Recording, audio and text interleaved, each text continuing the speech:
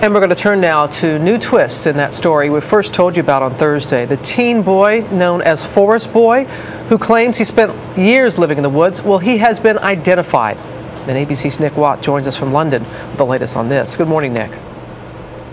Good morning, Robin. Well, German police have spent the last 9 months trying to solve this mystery. They launched a worldwide investigation to find Forest Boy's true identity. He said his name was Ray and that he had little memory of his past life, his life before he spent 5 years in the woods. An extraordinary tale of survival.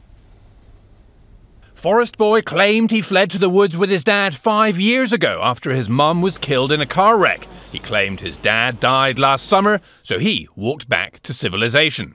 Forest Boy this morning, unmasked. He's actually called Robin van Helsum. He's 20 years old. He's Dutch.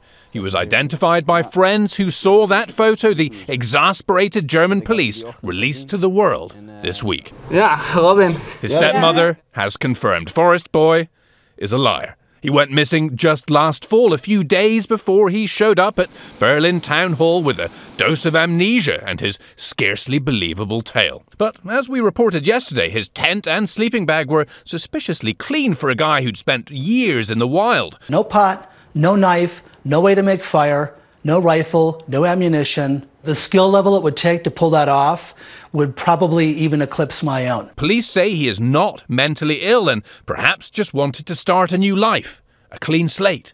His friends say he was getting into trouble back home and just wanted to get out of the country. This is no joke anymore, said a Berlin police spokesman. He made right fools of us. But Forest Boy might have to pick up the tab for 9 months of care and a 9-month wild goose chase to find the truth. And there is a final tragic twist to this tale. Forest Boy's real father actually died earlier this year of natural causes, and his son had no idea. Police tell us they have just broken that tragic news. Sad all the way around. All right there, Nick. Thank you.